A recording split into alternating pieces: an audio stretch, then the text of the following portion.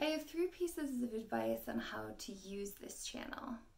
First, I strongly encourage everyone to follow the lessons in order. You'll see that we'll start with a question that comes up in Gracie's life, and results will raise new questions that we'll address in subsequent videos.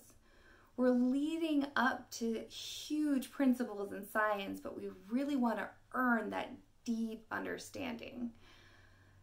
Delayed gratification, that's number 2, is perfectly okay.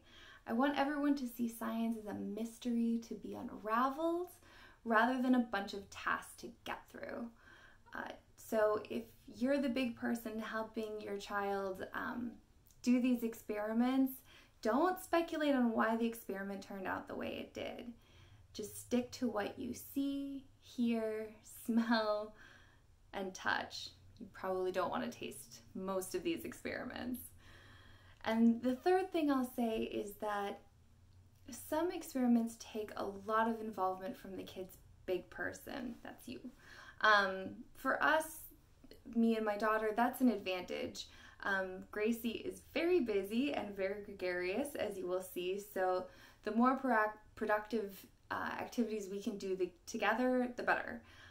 But I've also always been a single working mother, so if you, the big person, don't have the bandwidth to do all of these experiments with your child, I fully support you.